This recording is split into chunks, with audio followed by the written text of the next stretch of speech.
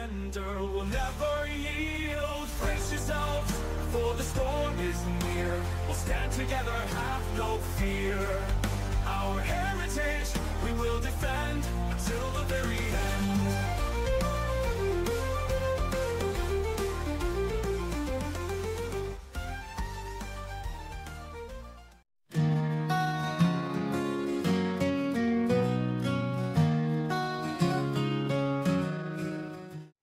Well, welcome to the Haystack. My name is Jonathan Hayes. Today I have Curtis Howe with Scriptures Made Simple. And he started a channel a while back. I found it a while back. And this guy, I've shown it on previous videos, what his channel looks like. It goes through all these different, every chapter of Scripture. And well, you know what, Curtis, I'll let you introduce yourself. I'm still new at this. That's okay. No, thanks, Jonathan, for having me on here. Yeah, my name is Curtis Howe. I started the Scriptures Made Simple YouTube channel about it's been about 4 years ago. It was December of 2020 that we launched it. Basically, we kind of started putting the groundwork before then, but if I remember, it was December 2020 we actually started to launch it. So 2021 was the first official full calendar year that we were on, but we started releasing in December, if I remember right. But anyways, I wanted to do something to help people learn the scriptures. So, studying the scriptures is something that is important to me. I'm always studying, always learning, always trying to understand the gospel better myself. So I've read teachings of all the prophets, read the collected works of Hugh Nibley, read a lot of other books and things as well to just keep informing myself. How can I better understand the gospel? And so I learned a lot. I've had a lot of people in the past that said, man, when I open up my paper scriptures to them, or they look over my shoulder in Sunday school or something and see my iPad with all my notes and stuff on it, they're like, man, I wish I could read your scriptures. Like, you have so much, just years and years of research of like quotes and thoughts and ideas in your scriptures that I wish I could just read that and see that. And I thought, why don't I do something about that? Why don't I make this more available for people? And so I thought this would be an easy way to get the information out to people, is to put it onto YouTube. So along with the videos, when we started this, we actually started along the lines of the Come Follow Me program. We started with Doctrine and Covenants, in fact. So the first year was just Doctrine and Covenants videos following along with the Come Follow Me lessons. And after that, when we were going to go into the next year was the Old Testament for church study. I decided I wanted to shift what we were doing on our channel and really dig into the scriptures more. So that's when I decided I'm going to release a video per chapter of the scriptures. I started in the Old Testament and have worked through that, and I'm now recording actually the New Testament. And part of that was I want to give people a chance to learn the scriptures. I want people to have an opportunity to go a little bit deeper than just the base level, especially in the Old Testament. Most people you get in the Old Testament, you're like, I'm barely figuring out what the story is, let alone what does it mean, or how can I apply this in my life? So I wanted to make it easier for people to get deeper than just the top level of the scripture, basically. So with the video, all the quotes and notes that I have, I put that in the description of the video. So you can copy and paste quotes out and use them yourself. If it's too long for the description, then I have a blog that I put together, and I have a link in there that goes to the blog and has all my notes. So you can see, like, pull off, if you're like, oh, that was a great quote, I want to put that in my scriptures, or I want to use that. You can just copy and paste it off of what I've put out there and have it there for you, basically. So it's definitely a long time work. I've gone through, like I said, the whole entire Old Testament, recorded one chapter per video. If you build a habit of watching one video a day, you'll go one chapter a day through the entire Old Testament, and you'll be able to finish it. It's granted, Old Testament's sometimes boring in some parts. It's like easy to just kind of glaze over it, but I tried to at least talk about some historical factors. What are some other things that are going on with the scriptures to help understand it better? On top of my own personal study in the scriptures as well, I'm actually working on a master's degree in religious history as well. So that's this year's edition, is adding that to once a week. I'll put a video out just talking about what I've been learning in class, basically, so you could follow along with me. But the main part of it is the scriptures. Teach the scriptures. Made it through the Old Testament. We did the book of Moses and Abraham as well. And now I'm actually recording the Gospel of John right now and getting ready to have those released here soon. I love that, because like you said, you're not just making it up and saying, this is my interpretation in this chapter. You're leaving resources and everything.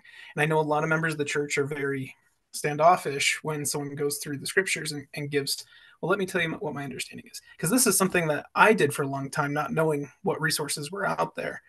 But then this is like one of the things of how I found you was I had no background of ancient history except for what I could find, and that was always a huge interest of mine. And I had thoughts or ideas that I had in my mind, but don't want to share them with anybody because who's going to believe it, or what if it's wrong? People are going to think I'm leading them astray. And then I hear you sharing something similar, and then you're quoting Hugh Nibley, and I'm like, oh, pretty good. I had an idea that Hugh Nibley had without that background. So it was reassuring for me. And then I started listening to your channel more because I'd be driving a lot. And so I like studying scriptures and going through the footnotes, and then I go off on tangents and I get tangled up in scripture chains. Does this ever happen to you? You just get so wrapped up in scripture chain, and you have to thread your way back to the source and like, what was the topic I was on again? I know I wrote it down. So I love how organized, concise, and everything you are. And in fact, I'm looking at your library right now, and I can see we have some of the same books. Like, for example, The Human Roots of Human Relations by, was it Stephen R. Covey, right? Yeah. One of my favorite right books. There. Yeah. One of my favorite books. Highly recommend. And so there's a lot of great books out there. There's a tremendous amount, and not just from LDS scholars either. There's lots of other scholars that are out there as well that we can learn from. A lot of scholarship in especially biblical studies. So I try to pull from different sources, even bring up non-LDS sources to share what are other ideas, what are other concepts that we can be learning out there. So sometimes I even reference the different versions of the Bible, New International Version, New World Translations, other things that just give perspective of what's going on. The part of the challenge in biblical studies is we tend to believe that our version of the Bible is the version and the only thing that's out there, and we forget the English translation is nowhere close to original of the Bible. The Bible is predominantly written in Greek and Aramaic and Hebrew. And so we don't have, you'd have to go back and study those languages and learn how to speak those languages and read them so that you can go back and see the original. But when we get back into those, we find that there are changes to interpretations in it. One of the books that I have that's been really handy that I do a lot for in my New Testament stuff is Wayman's New Testament Bible. He has a Bible that's he's gone through the Greek translations and he's talked about them. And so he says, here's, in Greek, that's what this word means. And here's what that implies. And that helps us to think about it and go, oh, I can understand this scripture better through the Greek than I can through the English translation. And so that's part of the challenge that we have is the English translation isn't the best translation of the Bible. It is a translation, and it's the easiest for us to read and use because we speak English. That's our predominant language. But when you start to get into it, you see more things. A very common one that we see even in the Old Testament is the word virgin that is used in, I believe it's Isaiah. I don't remember which chapter in Isaiah off the top of my head. I know it's mentioned pretty early on in there. But in Isaiah, there's a quote, and Matthew references this quote in Isaiah to talk about the virgin birth of Christ. As he being born to a virgin was fulfilling prophecy of the Old Testament. That comes from Isaiah. The thing that's interesting in Isaiah is when you look up that word for virgin, we know in our English vernacular that virgin usually means a female who has never had sex at all or anything like that. And in the Greek word, when you look at the Greek translations, they use the same word, virgin. But when you go back to the Hebrew, which is even earlier than the Greek for Old Testament, you get a different word. And the word is young woman, not virgin. So a young woman in Hebrew, because of the culture, would have been typically a woman who has never had sex either. But it also could mean a woman that is pregnant but hasn't given birth. So, I mean, there's different, when you get into Hebrew, you can see it in different perspectives. It's not just the one way we think about it. So their meaning is a little different. So it gets us to think different about the scriptures to go, oh, is this legit, or are we reinterpreting or misunderstanding what Isaiah wrote in his book? Was Matthew just looking at it going, I interpret this and I think this is going to be a good fit, so I'm going to add it because Matthew's writing to a Jewish audience and he wants to prove Christ is fulfillment of Jewish scripture, which Isaiah is part of part of Jewish scripture, the Old Testament. So he wants to bring that in, but maybe what Isaiah said wasn't actually a prophecy of a future Messiah, but more of something for his day and age. But Matthew just interprets what Isaiah said as, I think that would demonstrate Christ again as another example, and so I'm going to use it as well. So it just gets you to think deeper about what's going on in the scriptures and how can we understand more about what's happening at these times. How do we interpret them and how do we make sense of it? And how can they help us in our day and age to understand these scriptures for our use? I know a lot of people are starting to use the app Scripture Notes, and I looked at it, it costs money, but Scripture Notes, and it lets you cross-reference all the different varieties of scripture, all the different translations, and it has an amazing amount of footnotes that connect and thread everything together. And we didn't even have footnotes until what, the 70s for our Yeah. scriptures. So to me, I see this as a realistic thing of helping saints come to a better understanding of scriptures and scriptural context. Because in gospel doctrine, or you go to class and maybe you know something about the history or context that makes the teaching that's being talked about, open up a little bit more, and you want to share that, but it's being glossed over, and you want to share it, but people are like, you know what? We all can't be scholars, and if I need to know, the Spirit will tell me. And I'm like, but that's not the way the Spirit works. I don't think that's you have to study, search things out. Even Joseph Smith spoke with people who were not of his same faith. He spoke with experts. President Nelson talks about speaking with a Hebrew expert about another translation for Israel is was it one who lets God prevail in his life, or allowing God to Yeah. prevail. And that's already a footnote and part of our old scriptures. But still, it shows that I heard one scholar say this recently, and something I've said, so I'll say it again, is the church doesn't have a monopoly on all truth and information, but it does have a monopoly on authority. And when we look at all these ancient cultures, it's diffusion. You see traces and traces of the Lord's hand in all these people's lives, a core source of truth, a core source of a temple teaching, creation story, narrative throughout the world. It's just shrouded in time, apostasy, and changes of culture. Yeah, there's a lot of changes and things that happen in the scriptures that we need to, as we try to think deeper about it, most people are going to interpret the scriptures from a standpoint of what am I, what is my present understanding? And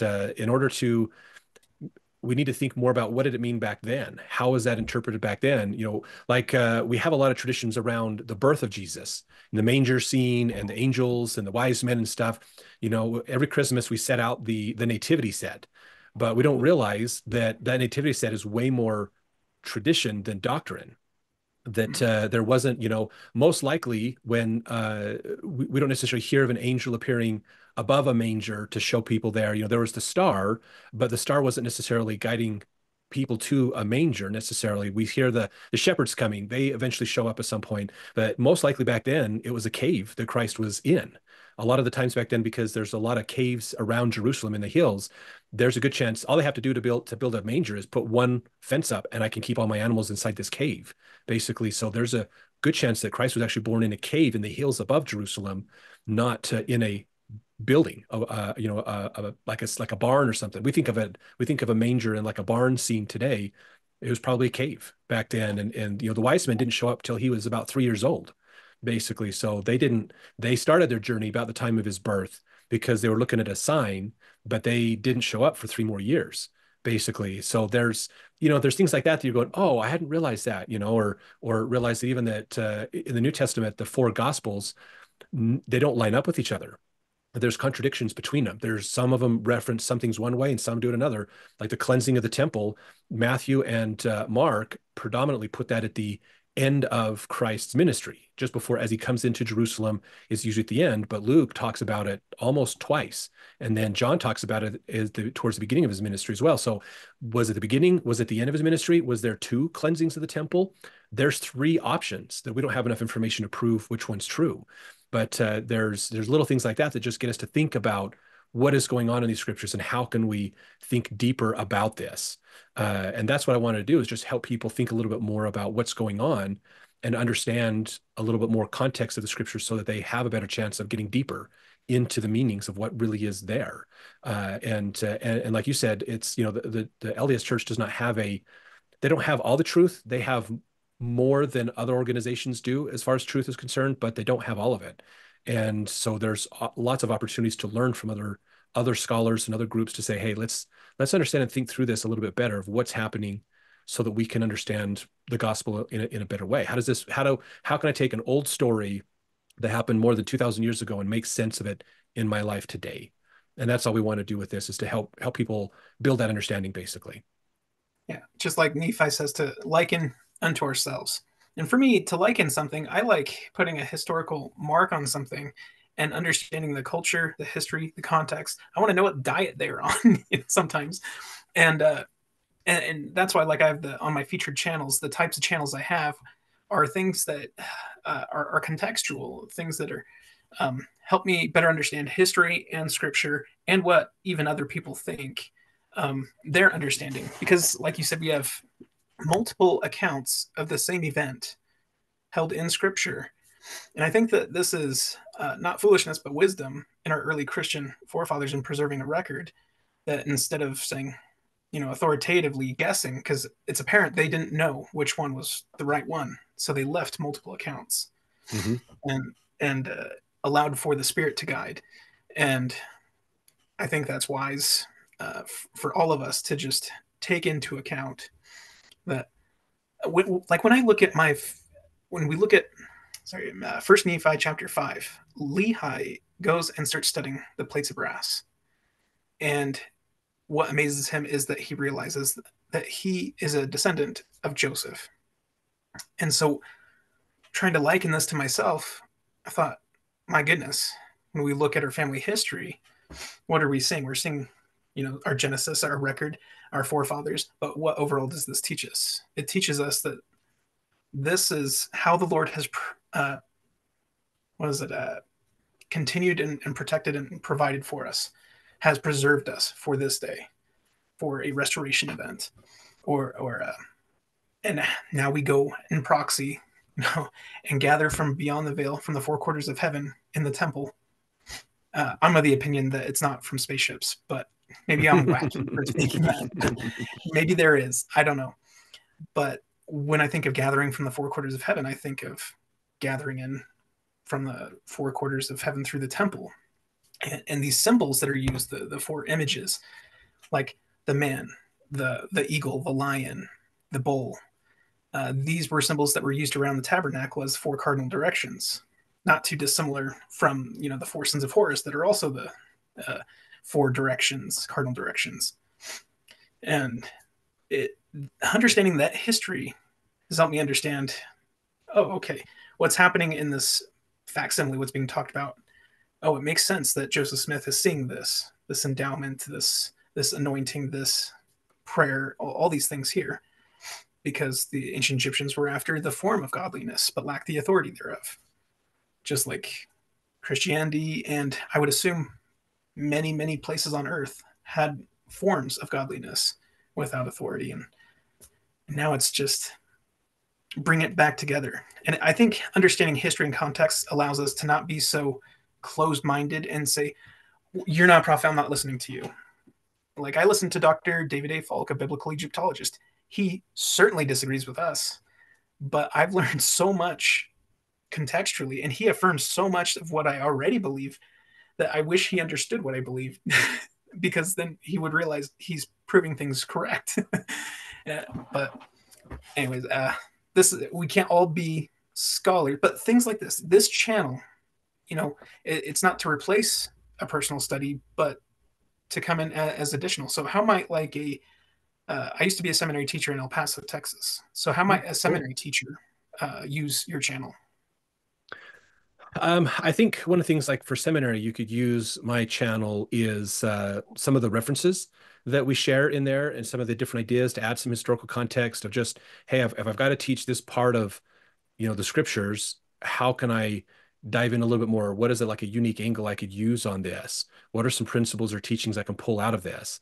And then you could look through the videos that I've done and find some quotes, find some citations, find some historical context or some other things that might help you to go, oh yeah, here's some great points, here's some great teachings that we can pull together from this. I spend my time studying these things. I follow Jared Halverson's Unshaken podcast and go through his stuff. He's got tremendous stuff. That's another great one to get into. His is different than mine because he's more talking about like the themes and stories in the scriptures. And so he's not going verse by verse through it.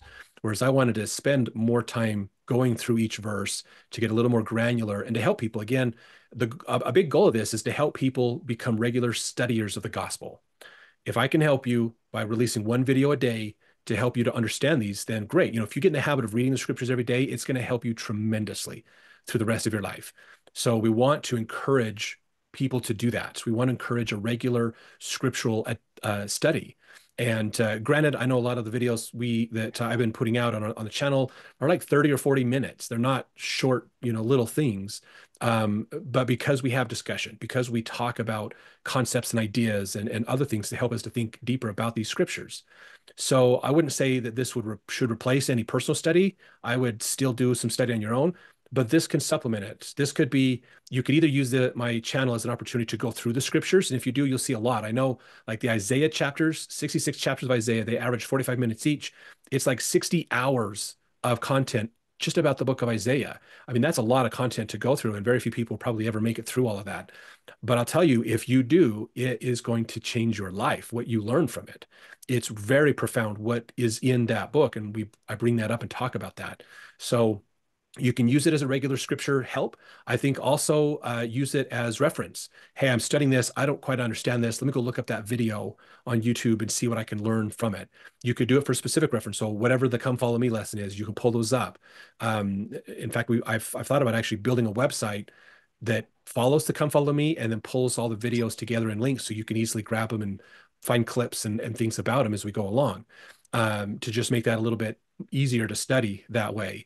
Right now, it's mainly just getting the videos done, which is hard enough as it is because there's so much to study and learn and do, and then add to it, in future years as we go along. And we'll see where that goes. We still got to finish the New Testament, and then I've got Book of Mormon still to do, and probably Doctrine and Covenants as well. And then from there, I have a few options that I wanted to play with at that point, but that's still, another 2 or 3 years out, basically, to get all that done. But that's the goal: get all the standard works done. And this is a great resource too if it's somebody who's has a hard time seeing or they can't read. Well, we go through it, we discuss it and read it. So you can learn even if you can't see or read. You can just listen and follow along with it. So there's a good help that way as well. So those are the two best ways to use it is one, to just go through it as a regular study, to build those habits of study. And another one is use it as a reference tool to just pull it in and go, I've been asked to teach this lesson. I got to teach on the prodigal son. Let's go see what else there is on the prodigal son. And then you can go watch our videos on that and get some more ideas. Or in Isaiah, I don't know Isaiah, but I'm supposed to teach a lesson on it. Well, here's a great place I can go look up quotes and citations and references that can help me to think through Isaiah better. So I try to pull from a lot of different scholars whether that's, like I said, Jared Halverson is a great one that I use. Dan McClellan, even though he's sometimes controversial, I think he's got a lot of great scholarship in what he does. So pull him in, pull lots of other groups in. Again, LDS and non-LDS scholars as well. One of the things that's been interesting in the New Testament is talking about Trinitarian beliefs. What's the difference between Trinitarian and non-Trinitarian beliefs, and how does the New Testament relate to those? And so that's been interesting to contrast, to just help people who are non-Trinitarian say, look, here's one of the scriptures the Trinitarians use to understand the Trinity with. Here's how they think about it. Here's how they would interpret this verse for them. And I also point out, for people who are Trinitarians, here's some of the verses that really you have a hard time with when it comes to Trinitarian beliefs, because if you take the Bible as literal, this means this verse talks about God and Jesus and the Holy Ghost as different people. So we try to bring up some of those ideas to get people to think about it. The rapture, we talk about the rapture, in fact, Matthew 24, and some of the other references with that as well, because the rapture was not the rapture is something that was created in the 1800s. It doesn't go any further back than that in Christian history. And so we don't see that in there. So it's more of a modern interpretation that people have just kind of latched onto and assumed. Even Trinitarian views didn't exist before the second century at the earliest. And so we have to realize that some of these things that we would think today is core doctrine hasn't been core doctrine for a long time. And they are more later interpretations. And so we need to think about that and go, oh, what does that mean about this? How do I think about it? And we want to help people to find truth and understand things deeper. We've done some side courses on Latter-day Prophecy that are on the channel as well. Did a whole course on articles of faith that we've talked about. I'm going to probably do some updated stuff on that as well, because I have a graduate class right now, and for my research paper, I'm studying the history of the articles of faith and doing more with that, more of a reception history, to just broaden it out too, to give people more advice, more tips. When it comes to especially like Latter-day Prophecy, there's so much that gets it wrong. Most stuff out there gets it wrong more than it gets it right. And people struggle sometimes with that. And so we want to just give some more perspectives and go, guys, this is, people are talking about like last day stuff. And it's like, that's like, that was only, we haven't talked about it for that long. That's just a local modern interpretation. That's not what it really says. Because there's so much misconceptions around the last days and Latter-day Prophecy. We tried to answer a few of those questions as well to help people think through that a little bit better. So that's the point of it, is to just help make it easier for people to find information and to learn, to get into the scholarship. And the beauty is you don't have to spend the bazillions of hours that I've spent reading books and studying and learning and going through this. The channel pulls a lot of it together for you to make it easier for you to go, oh, here's a bunch of stuff in one place that I can go to learn. And that's what we try to do, basically, is provide different perspectives and views, provide opportunities for people to really start to dive deeper and want to study deeper the scriptures and get into them more, and realize that there's such a bigger world out there of opportunity to study that it's important for them to get into. Well, I know a lot of my audience is 65 and older. And, from ministering here in town, I could tell a lot of people have trouble seeing. So they have to listen to things a lot. I think that's why people listen to some of these podcasts. And so I think this is a wonderful opportunity to do that. Or if you're cleaning the church, or you need to brush up on the lesson you're going to give because you left it to last minute. I've even used your channel because BYU has it where they have their instructors come together in the institute, and they go and discuss. But they generally do like chapter 1 through 13, and they kind of go right through it real fast. I'm like, oh gosh, because I had a question about this one part right here, and you guys never touched on it. And you guys are the ones who I could learn that from. So what do I do? However, I found that, like, when I was looking for studying why did Christ have to be nailed to a cross, and the thought came to me after studying in Mesopotamia how they had these foundation pegs in their temples with the writing of the name of the god, and that it designates that it's God's property, and that it's often put in and places, pins the temple down as God's property on the earth, and that's what it's for. And I'm like, oh my gosh, that kind of reminds me of something. and I guess as time went on, because it was used in ancient Egypt, and I assume in Canaan, in between there, but that same role started being used for keystones or even cornerstones. That it took on a lot of the same purposes and meanings in later temples. But when you go back as far as you can, it starts off as a nail, foundation peg.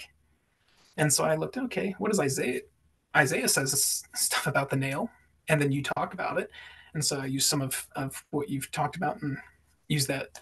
So very interesting things. Who would have known that the nail, and it's all my opinion, that Mesopotamia carried on through to biblical, to the scriptures with Isaiah, and it meaning something very similar. But it's so coincidental. I just want to make note of it for other people to look at themselves. My opinion, right? So I'm grateful that you have all the sources available, people to pull from it in your description. And that's what we want to do, like you're saying, is get a little bit more granular with it, because that's when it was interesting as we started to do the Old Testament videos, we stayed pretty close to the Come Follow Me lessons, like each week, because they were so Genesis chapters 1 through 6 this week, and then they were really slow going through like Genesis and Exodus. And so by the time I was releasing these videos, they were following pretty closely along with what was going on in the Come Follow Me manuals. The problem is when you get past Exodus, they do in the Come Follow Me manuals, they did like 2 or 3 chapters in Numbers, and then they kind of skip over Leviticus and Deuteronomy, and do a little bit here and there, and then just move past. So we quickly, like my channel quickly fell behind at the Come Follow Me stuff because I went chapter by chapter through Numbers and Leviticus and Deuteronomy. And we explain, here's what this talks about. Here's this part of the law of Moses. Here's this story. Here's why this is important. And so we did, and it's not that that's bad that the Come Follow Me lessons that the church is putting out glazes over that stuff. We have to realize that when we study the scriptures, that there's lots of different ways of studying something. Basically, there's different perspectives that can be taken. And that's important. When you study the scriptures, you're not studying everything about the scriptures. You're just studying a perspective of those scriptures. And so these Come Follow Me lessons are designed not so much to teach us the scriptures themselves.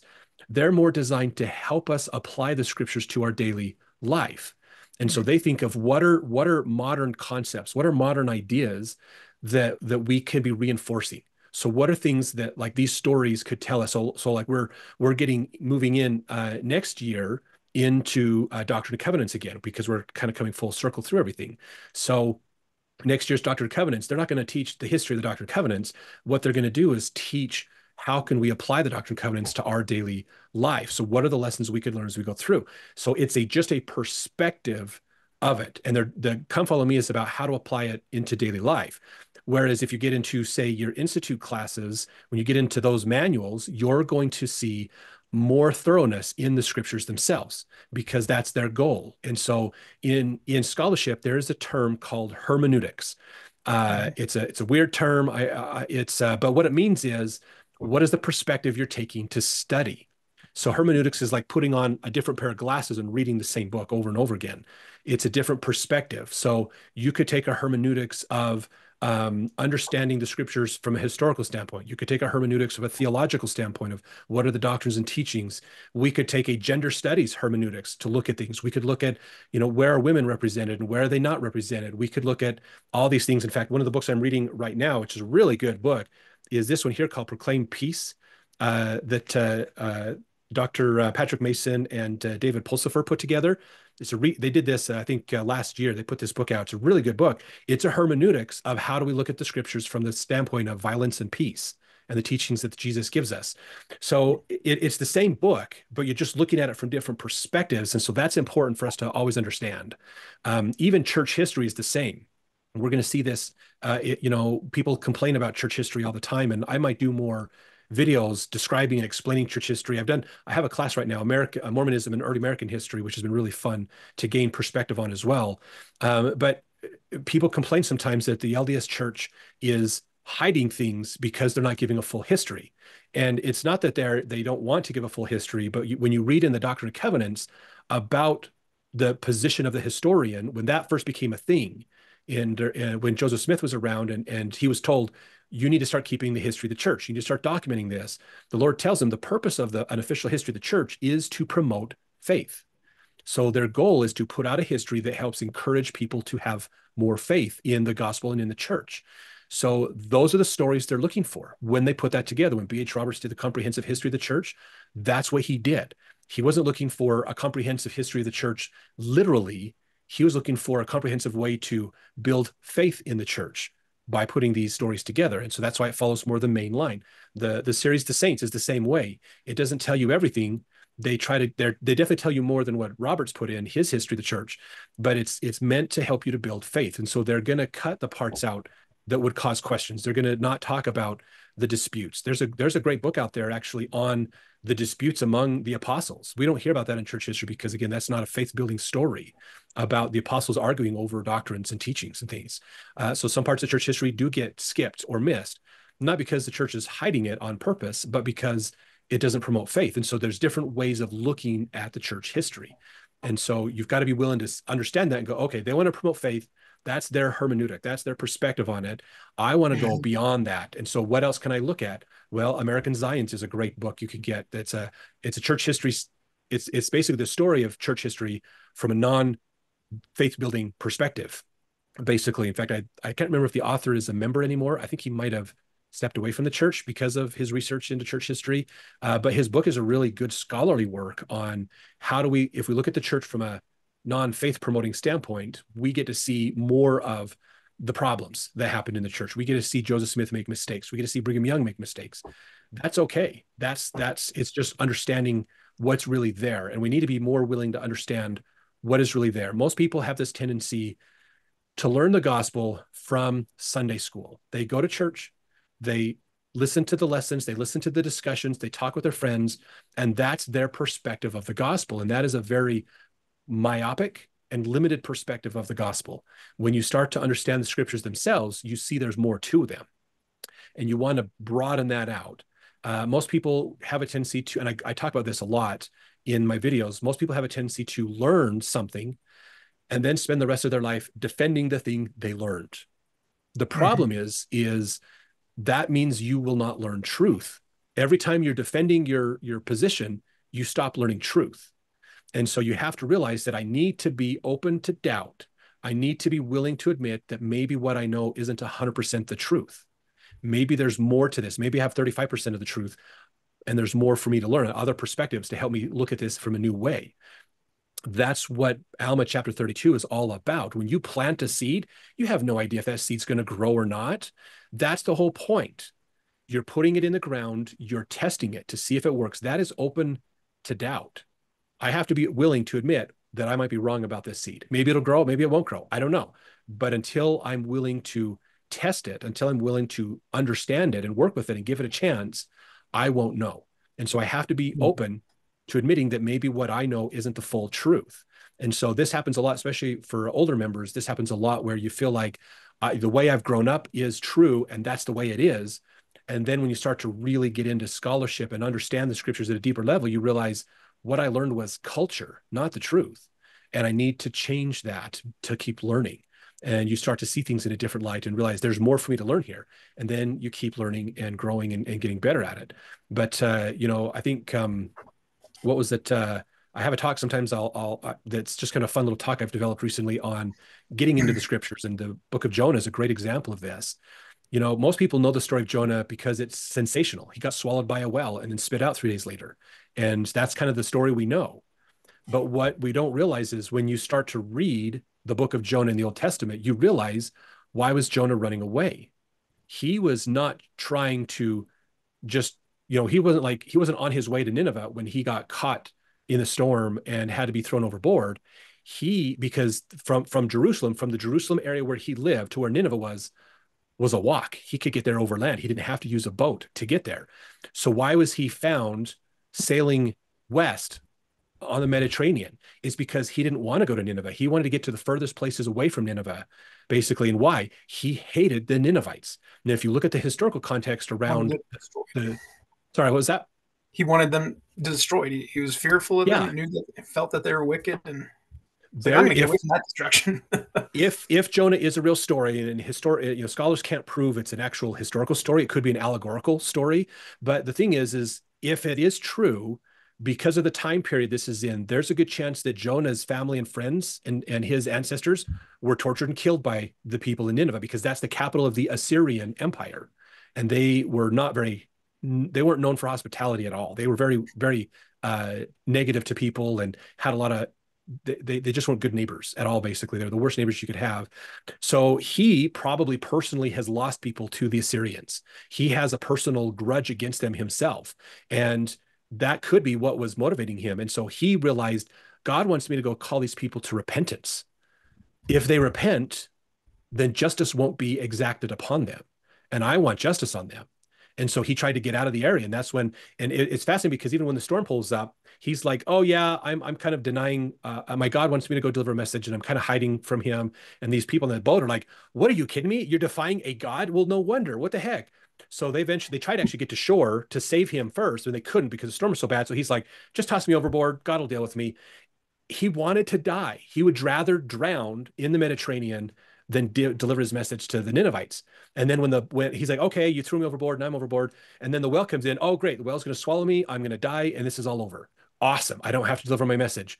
And then you got to think about it. He's sitting in this well for 3 days going, any day I'm going to be digested and die. One of these days I'm going to be digested and die. Hey, I'm not being digested. What's going on here? Why am I not dying? And then he realizes, oh my gosh, I'm actually being preserved. And there's probably more conversation that he and God had, through prayer and stuff, where God's like, I want you to deliver your message. You're not dying until you deliver the message. He's like, oh crap, fine. I'll go deliver the message. And what does he do when he delivers it? He walks through the town, tells them all to repent, and then he goes and sits on the hillside waiting for the destruction to come against him. And what do? They repented. And so that story isn't a story of a miraculous prophet. Really, that story is about a guy with a grudge who did not want to do what God wanted. That story has more about Jonah's attitude than anything else. But we don't see that because we don't read the book. We don't get into that story.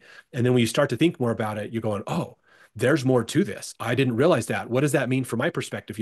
God called a prophet that had a personal vendetta, grudge against the Ninevites. He didn't want them to be saved. He wanted them to die. And so that's interesting that he would call such an imperfect person to help him. So Yeah. we try to bring more of that in there to go, oh, I didn't realize that, there was so much in Jonah and some of the metaphors and thoughts and ideas that were there. People don't even realize in the New Testament that Paul and Peter had an argument. There was an argument that they had, and Peter was on the wrong side of the argument. He's the prophet. He was the one personally picked by Jesus himself to lead the church, and he made a mistake, and Paul called him out on it.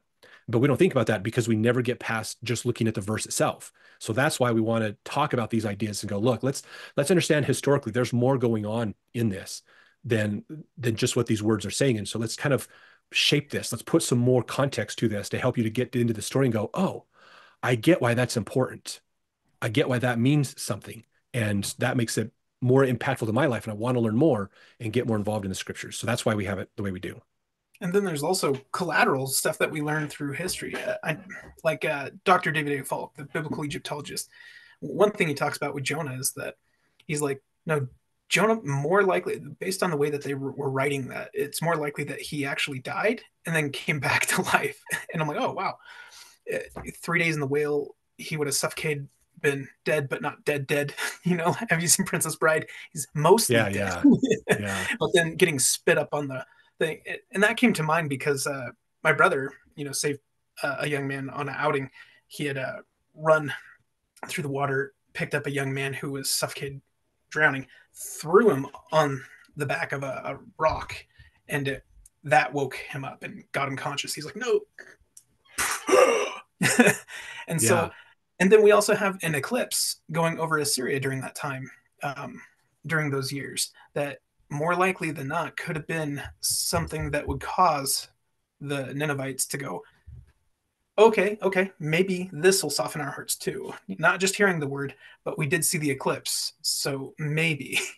So there's possibilities. There's things like that are they recorded historically that we didn't have 200 years ago, but today we have that help us.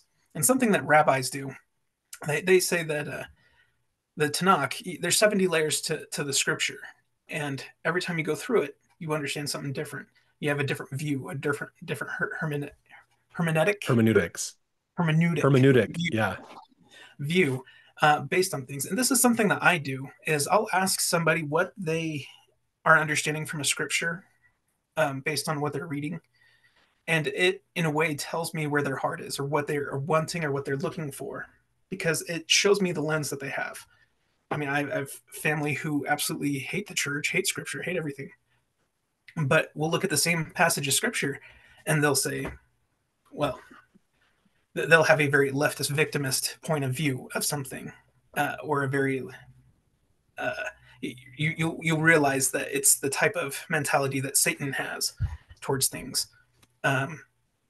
Or you'll have somebody who simply takes the Christ portion out of it, for an understanding. But then you'll have people who maybe don't understand everything, but from their understanding, it brings them comfort. And so you realize that when we do Come Follow Me, things like that, it's going to a global audience. And sorry, the kids are upstairs pounding on the lights in the ceiling. It's going to a global audience and all different languages, young, old, spiritually, adolescent, spiritually, elderly, mature. And so it really does come up to us to not be lazy learners, as President Nelson says. And Elder Betnar says, if all you know is what you're told, you'll never know enough. And that Yeah, I believe exactly. is true. We've got to keep learning, and that's what this is for, is just to help people to keep learning. I'm going to keep learning. I've added more stuff to my scriptures since recording some of these videos. And so I might have to go update things later. There's so much to learn. You just got to keep going and applying it. How does this help me in my life? What can I do to understand more truth? We're just scratching the surface on what is possible as far as how much truth there is out there. So it's just keep going, keep learning, keep improving your understanding, and keep living the principles of the gospel, and it'll just continue to help you in your life. That's the beauty of the gospel is you don't have to be a scholar to be saved. You Mhm. have to believe in Christ, and that's kind of it. And that's the beauty of it, is you don't have to get into deep sides of it. And if you don't want to, you don't have to. But you should at least keep learning, keep doing more with it. Brad Wilcox had a statement he made at a seminar he gave for college students several years ago, and he said in addressing that a lot of college aged kids, that's when they start to realize there's more to learn. There's more church history. There's more doctrines. There's more teachings and ideas out there, and that's sometimes when they start to question their faith in the church and the gospel because of that. Just because they find out there's a lot more than they knew before. It's not that it suddenly opened up. It's just they didn't have an interest in looking at that. And he said in there, he says, we're not worried of you studying the church's history. We're worried you're not going to go deep enough into the history to find the truth. And Mhm. that's the thing that's important, is you got to keep studying and learning. If you go an inch deep but a mile wide, you're not going to get very far. You've got to go deep. You've got to dig into it to really understand what was the context. What did they think? Why was it that way? A lot of people get mad at Joseph Smith because one of his polygamous wives was a 14-year-old girl. In our day and age, that just sounds outrageous and crazy to have a 14-year-old girl. If that happened today, we would consider Joseph Smith a pedophile. But the average age of marriage in the early to mid 1800s was 14 to 16. It was the laws. The laws were usually 12 and up could be married, and so it wasn't an uncommon theme. And a lot of his marriages too, they weren't marriages in this world. They were sealings, and so they weren't legally married. They were only spiritually married through the sealing, basically. So it's a marriage that would only take effect in the next life. So that's where a lot of his marriages came in as well. So there's, it's you got to be willing to study and dig deep into it. And again, it comes down to, are you really willing to learn the truth, or are you just trying to validate your opinion? And that's where we have the problem, is people only study because they want to validate their opinion. So they only look just enough to find something that validates them, and then they stop learning. Instead of Mhm. saying, maybe I'm wrong, maybe I need to study more and understand this. And I know and this is especially important for church members, when they're talking with other people, realize that maybe the other person has some valid points. Maybe I need to study my own church history, my own religion more, because maybe I'm the one that's in the wrong. It's that being open to doubt, being open and willing to keep learning, that is important for us to keep doing. And that's how we continue to follow the scriptures and the gospel and learn more, and seek the Spirit through all that. So hopefully you keep enjoying the channel and going along with that. Like I says, we're doing the New Testament right now, and we'll be doing, after the New Testament, we're going to be doing the Book of Mormon, which is a very different book than the other ones. It's going to be Mhm. different types of scholarship, different types of ideas, because the interesting thing is the Bible has tons and tons and tons and tons of information about it. We have hundreds of manuscripts of the New Testament. We have ancient writings of the Old Testament. We have historical writings of these people from, like, Mesopotamia, from the Babylonians. We have the Assyrians. We have these ideas. We have these all this knowledge that can help us understand biblical teachings and history better. We have none of that when it comes to the Book of Mormon. There is no book you can read to verify what's in the Book of Mormon, other than the Bible itself, because as it quotes itself, like the Isaiah chapters, or look at the traditions of the Book of Mormon in First and Second Nephi, you see a lot of familiar traditions and ideas that still happen in there that show that it's connected to biblical times.